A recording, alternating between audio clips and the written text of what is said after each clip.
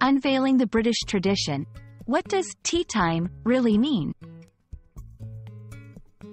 Hello, everyone. Welcome back to our channel. Today, we have a very interesting topic in store for you, especially if you are intrigued by British culture or are keen on enhancing your English vocabulary. We are going to unravel the mystery behind the phrase, tea time. Whether you're an English learner or just curious about British traditions, you're in the right place. First things first, let's delve into a bit of history. Tea time is a tradition that dates back to the 19th century in Britain. It was Anna, the Duchess of Bedford, who is credited with creating this trend. During those times, people would usually have just two main meals a day: a hearty breakfast and a late dinner. The Duchess found herself feeling hungry during the late afternoon and started having tea with some bread and butter to tide her over until dinner. This habit quickly turned into a social event as she began inviting friends to join her. Tea time, in this historical context, refers to a mini-meal or a social gathering in the late afternoon, where people would enjoy tea along with some light snacks.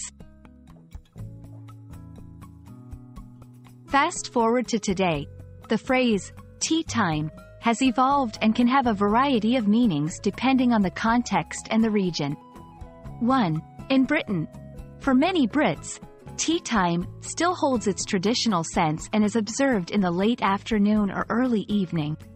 However, in some parts of the UK, tea time can also refer to dinner, especially in working-class families.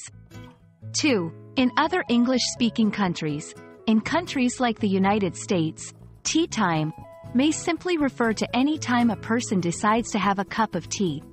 The historical and social context might not be as strong. 3. Informal usage.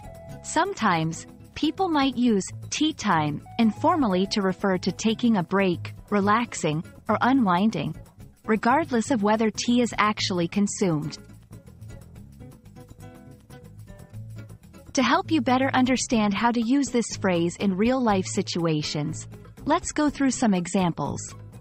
1. Traditional sense. Shall we meet for tea time at 4 p.m.? 2. Referring to dinner. What are we having for tea time tonight? 3. Taking a break. I need a tea time before I can start working on this project. Notice how the meaning changes slightly depending on the context. And there you have it, a deep dive into the phrase, tea time, and its various meanings and usages. We hope this video has been enlightening and adds a charming touch to your English vocabulary. Remember, language is not just about words.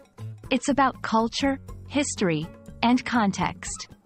Don't forget to subscribe for more interesting insights into the English language, and feel free to leave any questions or comments below. Happy learning, and see you in the next video.